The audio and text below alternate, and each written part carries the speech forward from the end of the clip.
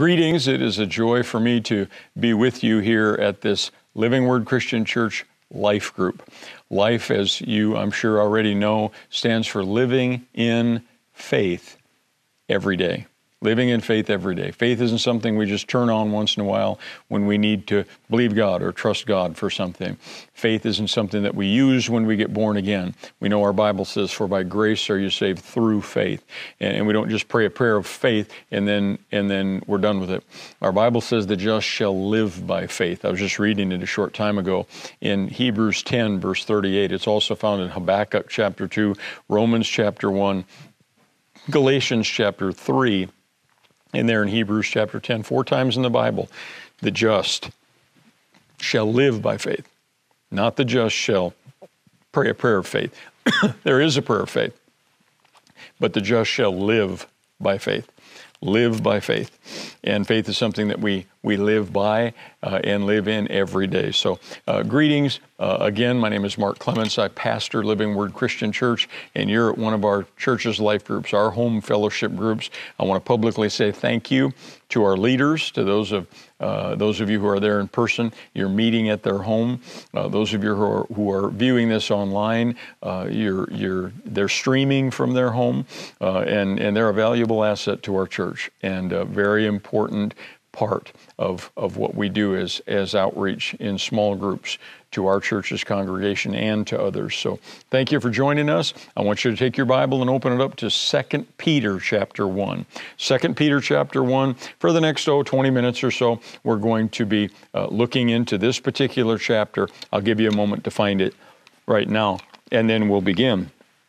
It's a great chapter, as every chapter in the Bible is, one that I dearly love. If you haven't spent much time in it, you'll notice right away the depth of instruction that comes through this.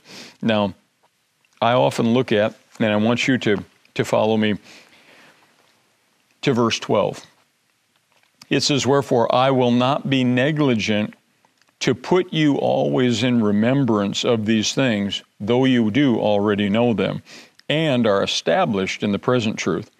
Yea, I think it appropriate, I think it proper, as long as I am in this body," and he calls it a tabernacle, "to stir you up by putting you in remembrance, knowing this, that shortly I must put off this my tabernacle, even as our Lord Jesus Christ has shown me.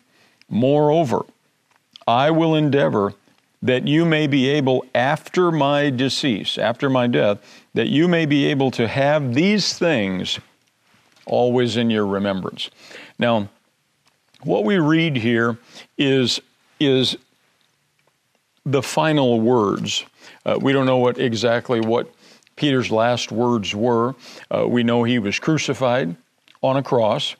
We know historically that it was hung upside down. He didn't feel worthy to be crucified in the same manner as his Savior and Lord. He requested he be crucified upside down. He was one of the martyrs, one of the original apostles and disciples that were martyred for their faith, who gave up their life. I want to remind you right now of Revelation chapter 12 and verse 12 that says, "We love our lives not unto death." If our life is required of us in performance of our service and duties and responsibilities as a Christian, as a believer, so be it.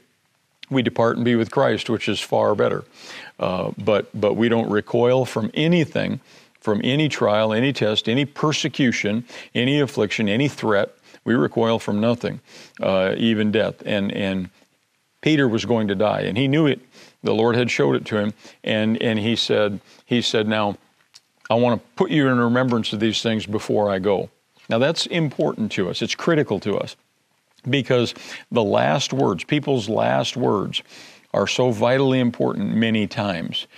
We remember the last words of Jesus, and normally around Easter and that time of year we celebrate his resurrection, we talk about the fact that he was on the earth for 40 days. And we have just a little bit of what Jesus spoke and what he said and what he emphasized there toward the end of his earthly life. And those things that he said, Matthew 28, in Mark chapter 16, in Luke chapter 24, in John 21. We see 20 and 21 actually in John, and then just a few words at the beginning of the book of Acts. And we see the last things that Jesus said were that he emphasized certain things. He emphasized the Great Commission. Go, now you go, you go. I've been given, this is what he said at the end of Matthew, I've been given all power and all authority in heaven and earth. Now you go. So you go in my name. He said in Mark, go in my name, and proclaim the good news, proclaim the gospel to everyone everywhere, lay hands on the sick, cast out devils, and so on and so on. But when we look back to the book of John, we see Jesus and we see Peter walking together, and we see them talking together, and we see that Jesus says to Peter, feed my sheep.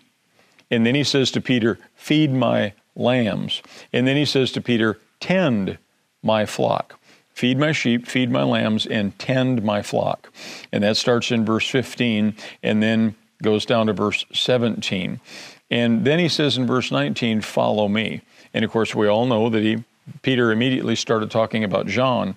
But Jesus said, if it's my will that he lives till I return, what is that to you? You follow me. Now, we see Peter throughout the Gospels. We see him mentioned in every Gospel, and we see quite often Peter putting his foot in his mouth. We see Peter immature. We see Peter lacking understanding. We see all these things about Peter at the initial part of his life. Now, he's only been a believer in Christ. He's only been a follower of Jesus. He's only been a disciple about 3 years at this time. And he's still flubbing up, for lack of better terminology. He's still making mistakes. He's still concerned about other people. He's still got his eyes on John and what's going to happen. There was kind of a silent competition between the two of them. Peter's the one who took Jesus and said, after Jesus had described his crucifixion, and Peter took him aside and said, we will never let that happen to you. And Jesus looked at him and said, get behind me, Satan. Peter was the one that stepped out of the boat to walk on the water and then started to sink when he took his eyes off Jesus. He started looking at the wind of the waves, Matthew 14, began to sink. And Jesus had to walk up and say, why did you doubt? O ye of little faith. Picked him back up. It was Peter who boldly proclaimed to Jesus, these other people, they might all run away, but I will never leave you. I would never deny you. And Jesus looked at him and said, Peter, you'll deny me 3 times before the sun comes up tomorrow morning. And he did. And he did. And he went out and wept bitterly. But when we turn from what happened here in John, when he was still, even after the Lord's crucifixion and resurrection, and he'd seen him and talked to him and received some instruction, he's still thinking about other people. We page ahead to 1 Peter and then especially 2 Peter. This is 36 years later. 36 years later. And Peter has grown up. And that's one of the focal points of what he's talking about right here, and really the thrust of what I want to share with you today. There's a doctrine in the Bible that teaches us that every one of us as a Christian, as a child of God, as a student of God's Word, should grow, should develop, should not remain stagnant, should not remain the same. And I want to encourage you, it doesn't matter if you were born again last week or within the last hour. If you were born again 50 or 60 years ago, or 40 or 30 or 20, or 15 or 80, doesn't matter. It doesn't matter how long you've been walking with the Lord. You should be continuing to grow. You should be continuing to increase in faith, in hope, in love, in knowledge, in wisdom, in perseverance, in productivity, in fruitfulness as a Christian. You and I should never remain the same, lest we fall backward and become lukewarm.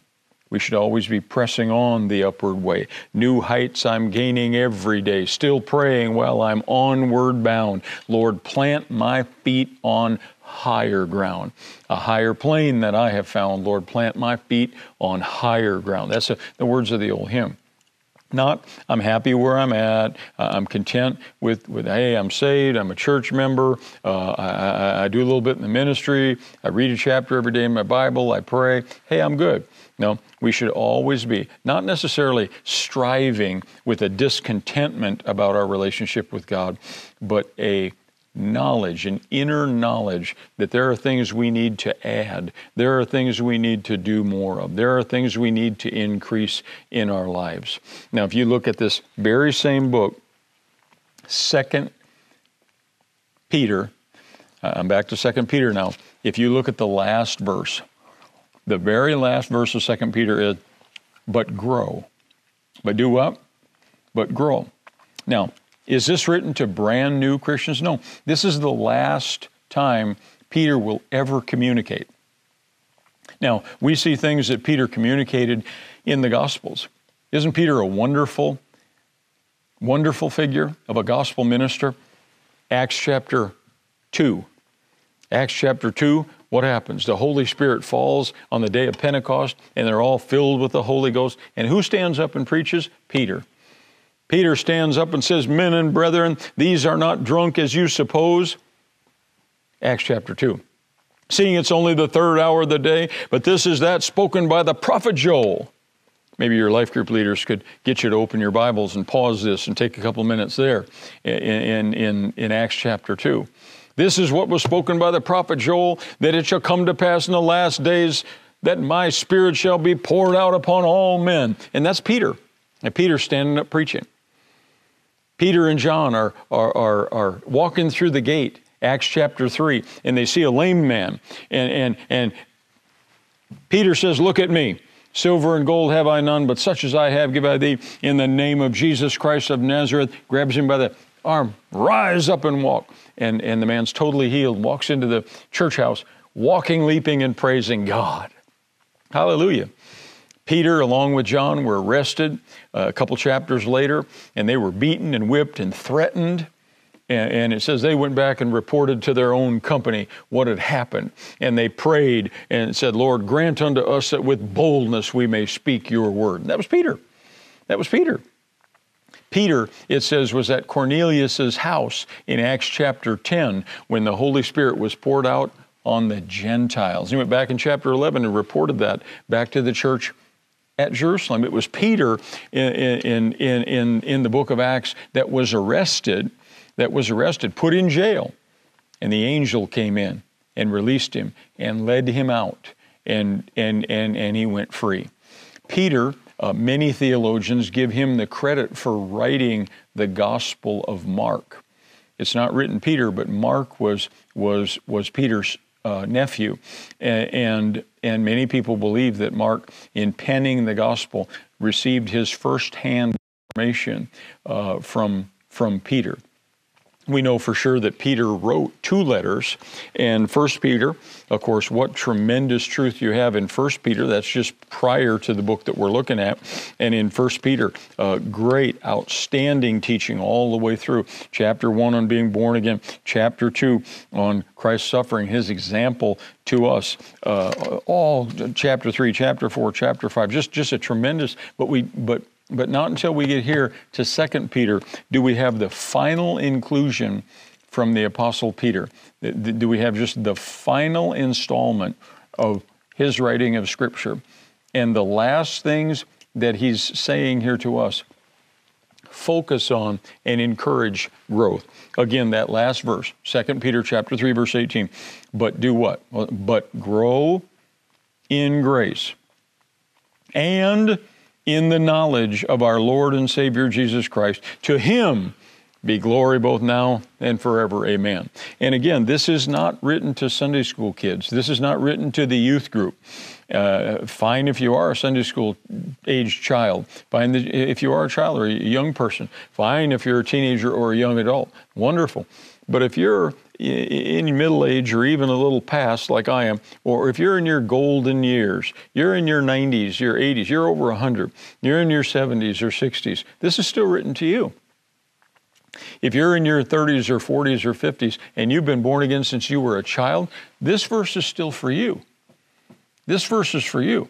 Grow in grace. Every one of us, this is written to. Continually grow in grace and in the knowledge of our Lord and Savior, the Lord Jesus Christ.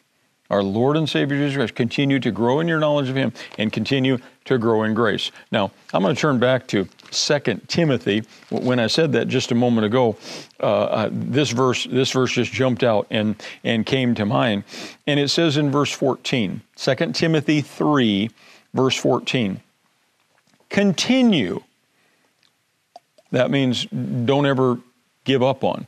Continue in the things which you have learned and the things you have been assured of, knowing of whom you've learned them, and that from a child you've known the Holy Scriptures, which are able to make you wise unto salvation through faith, which is in Christ Jesus. So he doesn't ever say that, well, you know, at some point you're going to have read enough Bible.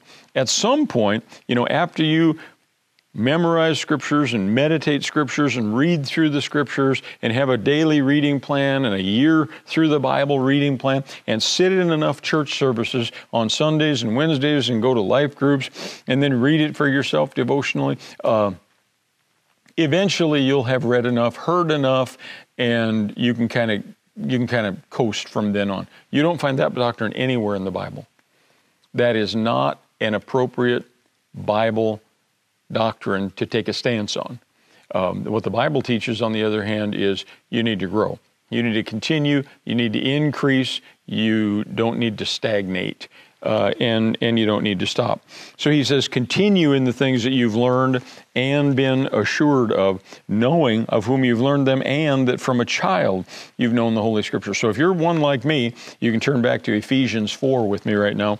If you're one like me and you've been raised in church and you've been in Sunday school, I don't know how long I've been in Sunday school, at least since I was 5. I remember my Sunday school teacher when I was in kindergarten. My kindergarten Sunday school teacher, and I ran into her at a conference a number of years ago, and we got to reacquaint and rejoice that we're still walking with the Lord and serving Him and loving Him. So even if that's the case, you continue to grow, and you continue to increase as well. Here in Ephesians chapter 4, it says in verse 11 that Jesus gave 5 gifts to the church to develop them. 5 gifts He gave to the church to prepare them. 5 gifts He gave to the church to disciple them. 5 gifts He gave to the church to perfect them and equip them. Verse 11, it lists them: apostles, prophets, evangelists, pastor, teachers. And then it says, for the developing of God's people, the saints. See, now, if our Bible says that God put pastor, teachers in the church to develop and perfect and equip His people, how is it that I hear, well, I'm a mature Christian now, I don't need a pastor anymore? I feel like I'm a strong Christian and I can do things on my own now. I don't need somebody holding my hand. When I don't read that anywhere in the Bible, when it's written to everyone in the same Bible that you should continue in the things that you've learned and been assured of, that you should continue to grow in grace and the knowledge of our Lord and Savior Jesus Christ. And here it says, He gave apostles, prophets, evangelists, pastors, teachers for the developing of God's people, to work in ministry, to edify the entire body of Christ until here we go, until we all come to the unity of the faith and the full knowledge of the Son of God, unto a perfect man, unto the measure of the stature of the fullness of Christ. I've never met anybody that I could measure up to Christ and say they are at the fullness of His stature. Have you? I've never met anyone who was at the stature of the fullness of Christ, fullness of love, fullness of faith, fullness of hope, fullness of perseverance, fullness of trust, fullness of mercy, fullness of grace, fullness in their prayer life, fullness in their perfect doctrine. I've never met that person.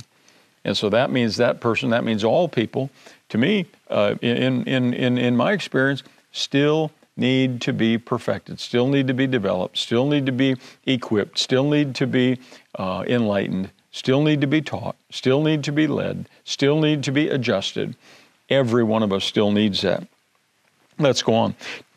Verse 14, that we henceforth be no more children, tossed to and fro, carried about by every wind of doctrine, by the sleight of men and cunning craftiness whereby they lie in wait to deceive, but speaking the truth in love may grow up into him in all things, which is the head, even Christ. So we have it again there, grow up into him. Over in Hebrews chapter 6, we have this list of the basic doctrines of Christ. And it says in Hebrews 6:1, therefore, leaving the basic principles of the doctrine of Christ, let us go on to perfection. You see it there again? Just because you're established in all of these basic doctrines, that doesn't settle the matter. Once you're settled in all those basic doctrines, then it says, let us go on. Let us go on. Let us go on. How far, Pastor? To perfection. Until we see heaven, until we stand and see our Savior face to face, the one who saved us by his grace, praise God, until we leave this temporal existence behind and step into the eternal, we're not there yet. We're not there. I love Philippians chapter 3. I hope you do too. And it says in verse 13, I do not count myself to have apprehended. He says, I'm not there. I haven't arrived. I haven't got to the place where I can relax and stop growing.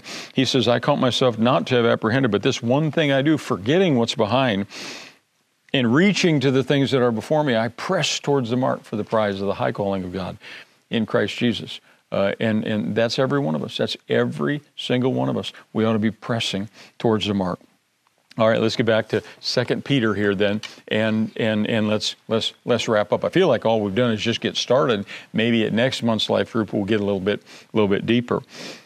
Peter says, this is going to be my last installment. The Lord's shown me that I'm going to be deceased and I'm going to depart soon. So what's he going to do? What's he going to do? He's going to stir them up by putting them in remembrance.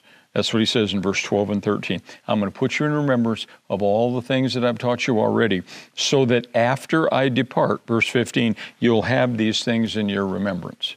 He said, I'm going to pound these things that I've taught you even deeper and deeper and deeper. And what are those things? What is he talking about?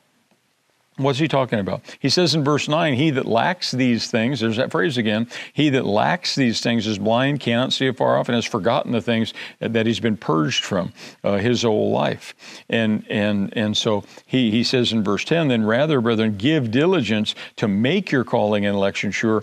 If you do these things, there's that phrase again, you shall never fall. And so what are these things he's talking about? For time's sake, I'm not going to be able to read verses 1 through 4. Maybe you can discuss it there at that life group. Maybe we'll come back to it in a future month and talk about these things. But it's important to lay the foundation for 2 Peter when he starts off there. And he talks about grace and peace being multiplied in verse 2.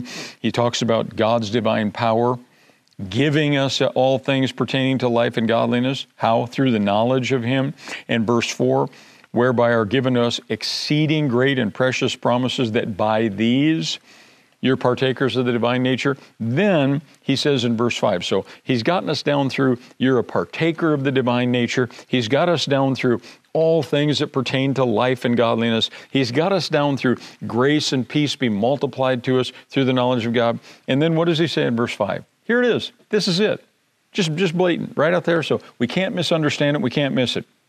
It says, and beside all of this, besides grace and peace and knowledge of God, besides all things pertaining to life and godliness, besides glory and virtue, besides exceeding great and precious promises, beside being partakers of the divine nature, then he says this in verse 5, and beside this, give all diligence to add to your faith. You see it there?